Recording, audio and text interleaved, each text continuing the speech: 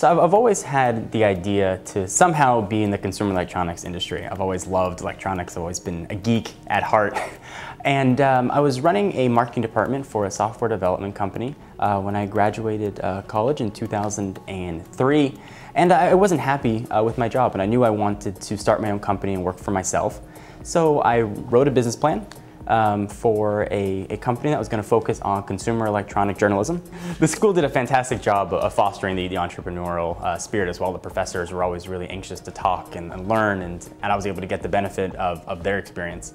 I did some work with professors, those who had started their own companies, and really were very honest, told me what I was doing wrong or what I thought I could improve on.